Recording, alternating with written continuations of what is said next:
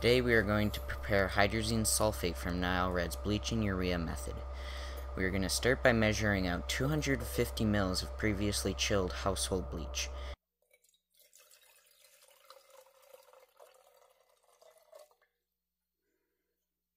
To that we will add 16 grams of sodium hydroxide. This reaction is highly exothermic and needs to be rechilled before starting.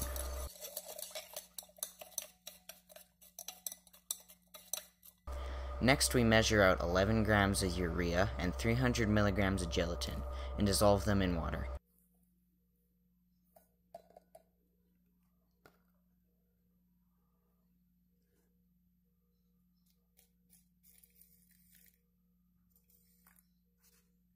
For this next step we are going to need strong stirring.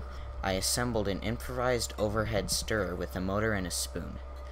In one whole go we will add the urea and gelatin solution to the bleach. This can foam a lot and in some cases could overflow.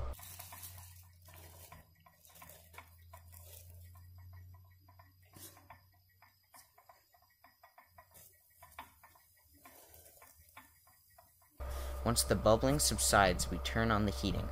We heat the solution to around 80 degrees Celsius and hold it there for about 5 minutes. After the solution clears up and cools down, we add our 50% sulfuric acid solution. At first, a large amount of bubbling occurs, but after you should see a white precipitate forming.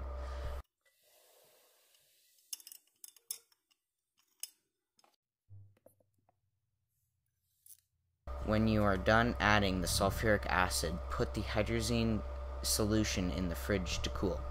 Then filter the solution through a vacuum filter and dry. The final recovery is about 10 grams of hydrazine sulfate.